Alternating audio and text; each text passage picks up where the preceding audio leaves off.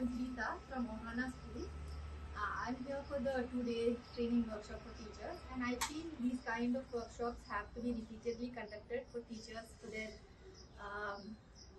understanding of the content.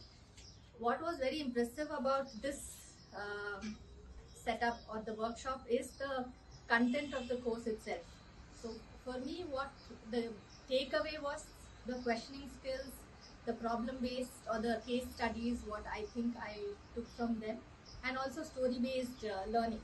So this I think I would like to implement in my school, although the others which we are already doing, the observation and the experimental learning.